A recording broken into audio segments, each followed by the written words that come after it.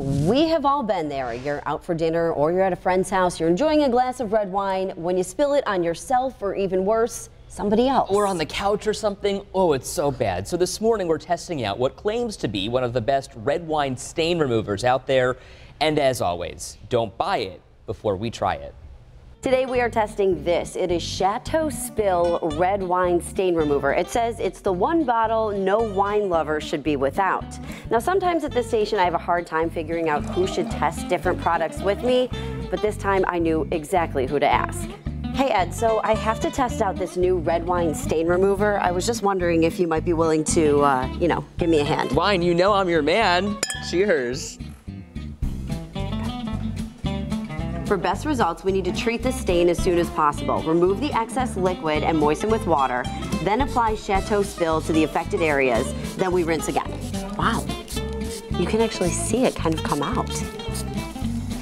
Keep wringing that shirt. Keep going, good job. I'm impressed, frankly. I mean, the fact that this was a huge purple stain, I mean, sure, there's a stain here and it needs to be treated more, but I think it did its job. Well, it would be a good first step if you're at a party or this happened. A good home remedy. Yeah, and we're gonna try to put it through the laundry as well and then see if it helps get the stain out ultimately.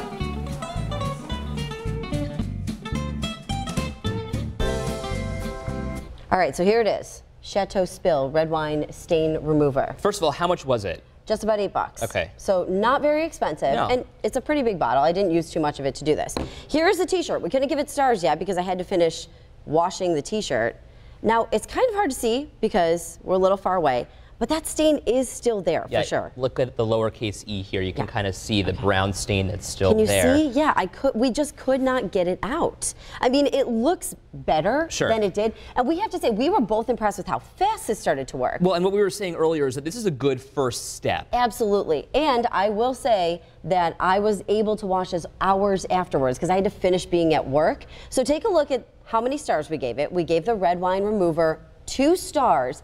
That being said, I think that if you got it into the laundry a little bit faster, because I'm saying this was hours before I was able to actually wash it, you might be able to give it a few more stars. Like I said, a good first step for sure.